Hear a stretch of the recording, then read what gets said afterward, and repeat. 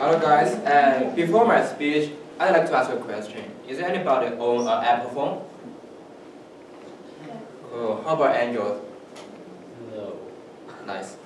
Apple is stupid. Okay, but today's my topic is why Apple is better than Android. And first of all, I'd like to address some the similarities and differences between the two kinds of brands. So the first of all, you know, the two kinds of system is also based on an operation system called Unix. You can consider it as a really small size operation system like Windows or some else.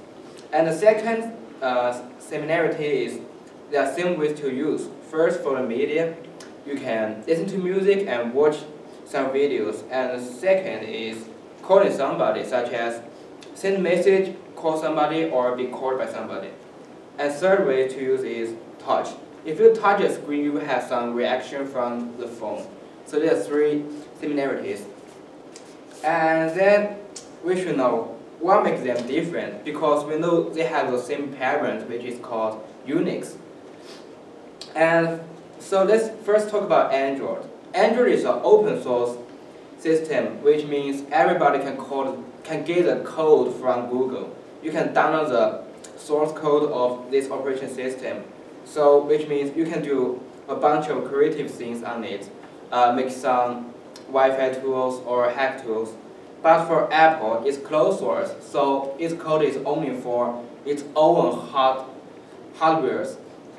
It's sometimes like a jail. You can just follow the rules and you don't know what happened inside of the system. So